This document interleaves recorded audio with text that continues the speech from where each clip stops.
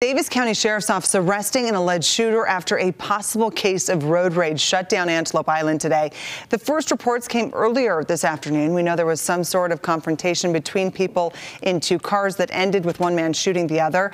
Where the alleged gunman fled into the marsh, we're told. Deputies briefly shut down the causeway onto the island to search for the shooter. They tell us the victim is in stable condition in the hospital. We're grateful that law enforcement was able to arrive within 6 minutes, gave life-saving aid to this individual, and hopefully this person will now survive. The Department of Public Safety helicopter found the suspect and deputies brought him into custody. The two other people in the suspect's car stayed on scene and are cooperating with detectives, we're told.